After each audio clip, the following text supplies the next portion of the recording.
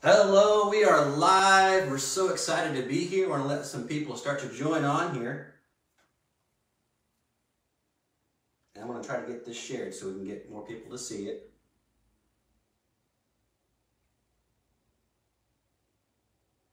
Again, it's so excited to be here. I hope you all are doing well as we're letting people join on here.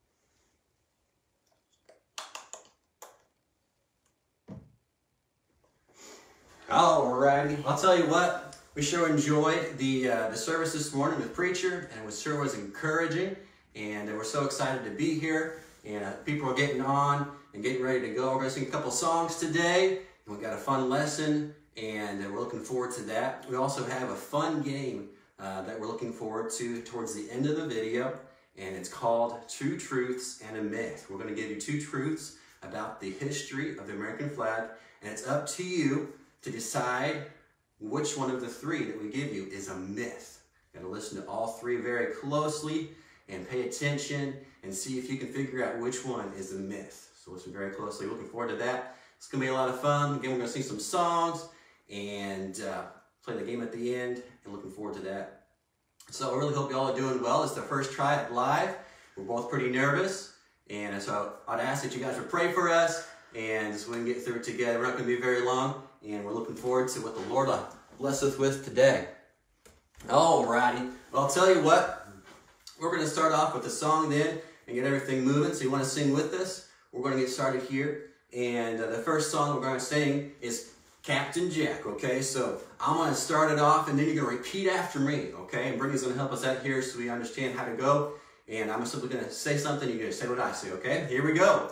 Hey, hey, Captain Jack. Hey, hey, Captain Jack. Meet me down by the railroad tracks. Meet me down by the railroad tracks. With my Bible in my hand. With my Bible in my hand. I'm gonna be a preacher man. I'm gonna be a preacher man. Your left, your left. Your left, your left. Your left, right, left. Your left, right, left. Your left, your right, don't get out of step. Your left, your right, your left. Your left, your right, don't get out of step. Your left, your right, your left. Sound off. 1, 2. Louder. 3, 4. Bring it on down now. 1, 2, 3, 4. 1, 2, 3, 4. Huh. Hey, hey, Bible joke. Hey, hey, Bible Joe. There is something you should know. There is something you should know. Jesus died to save your soul. Jesus died to save your soul. If you'll trust him, then you'll know. If you'll trust him, then you'll know. Your left, your left. Your left, your left. Your left, right, left. Your left, right, left. Your left, your right, don't get out of step. Your left, your right, your left. Your left, your right, don't get out of step. Your left, your right, your left. Sound off. 1,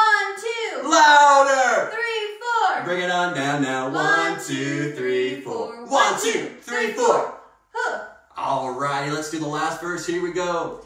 Hey, hey, Christian Mary. Hey, hey, Christian Mary. Why don't you be a missionary? Why don't you be a missionary? Don't be like the little mice. Don't be like the little mice. Go out and win the world for Christ. Go out and win the world for Christ. Your left, your left. Your left, your left. Your left, right, left. Your left, right, left. Your left, your right, don't get out of step. Your left, your right, your left. Your left, your right, don't get out of step. Your left, your right, your left. Sound off. 1, 2. Louder. 3, 4. Bring it on down now. 1, 2, 3, 4. 1, 2, 3, 4.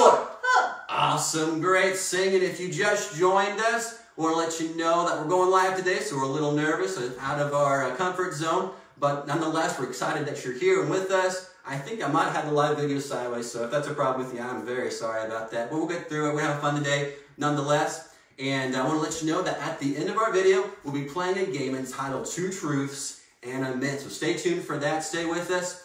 And we'll give you 3 facts or somewhat facts, about the American flag, some history about it, and you gotta listen to all three and then decide for yourself which one of the three is a myth. All right, so make sure you listen very closely. Looking forward to that. It's gonna be some fun.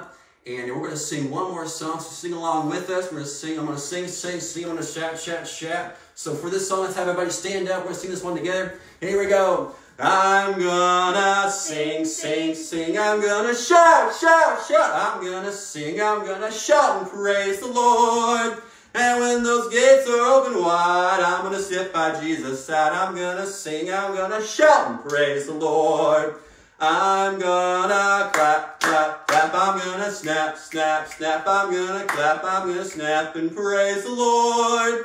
And when those gates are open wide, I'm gonna sit by Jesus' side. I'm gonna clap, I'm gonna snap and praise the Lord. I'm gonna fly up to the sky. I'm gonna fly up to the sky and praise the Lord. And when those gates are open wide, I'm gonna sit by Jesus' side. I'm gonna fly up to the sky and praise the Lord. I'm gonna step onto the bus. I'm gonna step onto the bus and praise the Lord. And when those gates are open wide, I'm gonna sit by Jesus' side. I'm gonna step onto the bus and praise the Lord. I'm gonna zoom out to my room. I'm gonna zoom up to my room and praise the Lord. And when those gates are open wide, I'm gonna sit by Jesus' side. Gonna zoom up to my room and praise the Lord. I'm gonna sing. I'm gonna shout. I'm gonna clap. I'm gonna snap. I'm gonna fly up to the sky. Gonna step onto the bus. I'm gonna zoom out to my room and praise the Lord. And when those gates are open wide, I'm gonna sit by Jesus' side. I'm gonna sing, I'm gonna shout, I'm gonna clap, I'm gonna snap, I'm gonna fly up to the sky. Gonna step onto the bus, gonna zoom up to my room and praise the Lord. Awesome, great singing. I sure did enjoy that song. Why don't you sit on down? And if you just joined with us, I'll let you know again, we're going to be playing a game towards the end of our video, so make sure you stay tuned for that. It's entitled Two Truths and a Myth. We'll give you a couple facts about the American flag, and you have to decide which one is a myth. All right, so if you want to look up some stuff ahead of time and study up for that, that would be great. Well, we're going to sing one more song that is maybe a little unfamiliar for us. It's maybe a song we've sang in junior church or on the bus before, but nonetheless, it's a song that I know of, and it's going to be fun. So we're going to sing this one together, and let's see. I'll hear my verses right here. So sing along with us if you know it. If not, Miss Brittany's going to help us out so you can sing along with her, and it's going to be great. All right, here we go. It's entitled, Oh, You Can't Get to Heaven, okay? It's a great, fun song. Here we go.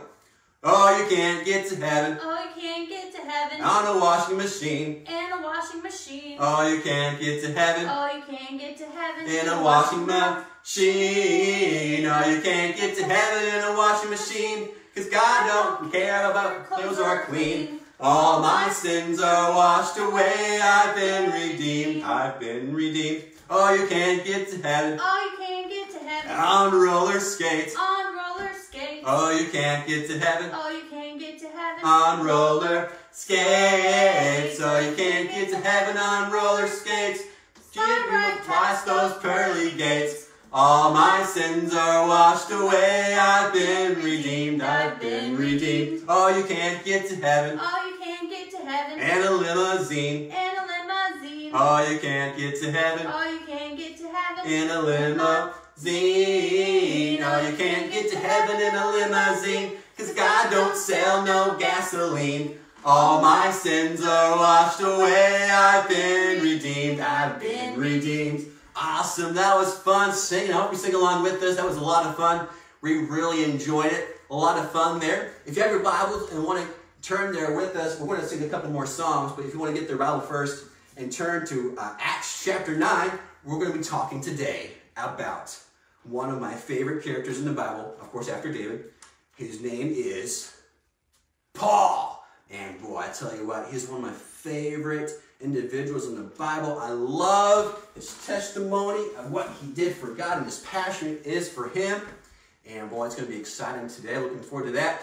And our game is afterwards as well. So we're going to sing a couple more songs. The first one is actually one of our verse songs that we love singing in junior church. It's 1 John 4, 7 and 8. Beloved, all right? Let's sing this together. Here we go.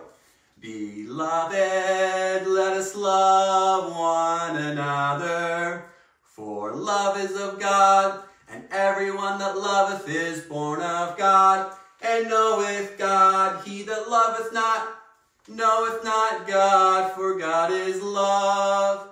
Beloved, let us love one another. 1 John 4, 7 and 8. Yeah.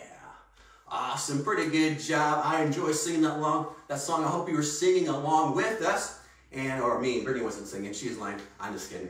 She sounded really good. Let's try that one together again. 1 John 4, 7 and 8. Listen along. I love the song and the words that are in it. Here we go. Beloved, let us love one another, for love is of God, and everyone that loveth is born of God, and knoweth God. He that loveth not, knoweth not God, for God is love. Beloved, let us love one another. 1 John 4, 7 and 8. Yeah, awesome. So much fun. I sure do enjoy that song. The next song we're going to sing is in Psalms 119, and it goes, the song that we sing, that is, Oh How, all right? It's a part of a repeat after me song. I say, Oh How, repeat after me. Brittany's going to help us out with that so you know when to sing, okay? Here we go. Oh how, oh how, oh how love of thy law, it is my meditation all the day. Oh how, oh how, oh how love of thy law, it is my meditation all the day. I have refrained my feet from every evil way, that I might keep thy word. I have refrained my feet from every evil way, that I might keep thy word. Great singing. Let's do the next verse. How sweet. Sing along with us. Here we go. How sweet are thy words unto my taste, yea, sweeter than honey to my mouth. How sweet are thy words unto my taste, yea, sweeter than honey to my mouth. I have refrained my feet from every evil way, that I might keep thy word. I have refrained my feet from every evil way, that I might keep thy word. Awesome, great singing. I sure do enjoy those verse songs. And boy, if we commit it to song, we can commit it to memory, our memory so much better. And we can have it in our hearts, and we can use that, and the Lord will allow us to be able to honor and glorify him more when we have his word committed to our heart. I sure do love that one. So we're going to read a couple verses in Acts chapter 9. Acts chapter 9. We'll let you turn there if you haven't turned there already. And we're just going to read a couple verses and talk a little bit about the transformation of Paul while he was on the road to Damascus. On the road to Damascus. Boy, what a story is in tune for us today. I'm excited about it. So listen in. We're just going to read, let's see, we'll start reading in verse number 3. And we'll see how the Lord takes us this morning. Here we go. And as he journeyed, he came near Damascus. And suddenly there shined round about him a light from heaven. And he fell to the earth and heard a voice saying to him, Saul, Saul, why persecutest thou me? And he said, Who art thou, Lord? And the Lord said, I am Jesus, whom thou persecutest. It is hard for me to kick against the pricks. And he, trembling and astonished, said, Lord, what wilt thou have me to do? Oh, what a wonderful question. Lord, what wilt thou have me to do? And the Lord said unto him, Arise and go into the city, and it shall be told thee what thou must do. Let's bow our heads and close our eyes. We're going to ask the Lord to bless this time in the lesson. And as I'm praying, I ask you to pray along with me. Ask the Lord to speak to your heart and ask him to help you to listen and take all away the distractions that are there at your home. Maybe people who are talking, to just ask the Lord to speak to you today. Here we go. Dear Heavenly Father, Lord, I thank you so much for the opportunity we still have to be together at this time in a live video, Lord, even though the world may be a little chaotic. Lord, I just pray that you bless this time in a very special way, like only you can. Lord, we love you so much. Thank you so much for the salvation, the free gift that you've given us of eternal life. Again, I pray that you bless this time, and we love you. In your name I pray. Amen. All right, so we read a couple verses about Saul, and he was on the road to Damascus. And you could imagine, he's walking along, and all of a sudden, out of nowhere, comes this light shining right into his eyes. And he's like, oh my goodness, I can't see. And the Bible says that he went blind. Now, imagine, have you ever had a bright light shine in your eyes before? Maybe you were in a dark room, and somebody suddenly turned the lights on. Maybe you were sleeping, and the lights turned on. You're like, oh no, not right now. And maybe gave you a little bit of, dots and stuff in your vision. It was hard to see. Well, Saul, when that bright light hit him, he just had one great big dot. All he saw was black. He went like blind, momentarily, temporarily blind, and he couldn't see anything. So he's just standing there stunned, going like, what is going on? Who's talking to me? He can't really see. His eyes were probably open. I closed my eyes. His eyes were open. He just couldn't see anything. And boy, it must have been quite the experience. And you know what happened on the road to Damascus? You see, he was on his way there. He had papers in hand to go there and to find Christians. Christians like you and me. He was going to find them. He was going to throw them in prison. He was going to stone them. He was going to kill them. He didn't like Christians. He didn't like people like you and me. Now, how scary is that? But then all of a sudden, this one time on this road to Damascus, boy, Jesus caught him right in his tracks. And with this bright light, he stopped him and said, hey, why are you persecuting me? Saul, what are you doing? And boy, he stopped him right there in his tracks. And you see, through this transformation, Jesus, or God, gets a hold of Paul's heart. And Paul recognizes that the things that he was doing was against God. You see, he thought he was, some Pharisaical, person who loved God and, the things of God and the traditions of God. And he was doing the right thing by killing these Christians. They were just God-forsaken, going against traditions. And boy, he learns real quickly that in reality, they are serving the one true God. They are serving the true risen Savior. And Saul realizes this. And through this transformation, his name changes from Saul to Paul. And boy, we see this beautiful transformation that we read about almost 2,000 years later about this wonderful man, one of the greatest Christians to ever walk on the earth, other than Christ himself. And boy, he became such a great example for us to look to. So you know what? I think it's important for us to notice the life of Paul, to recognize just how much God can change an individual. Because like you and me, we all need a transformation. We are all these wretched sinners who deserve hell. We deserve to die in a very bad place called hell. We all deserve to go there.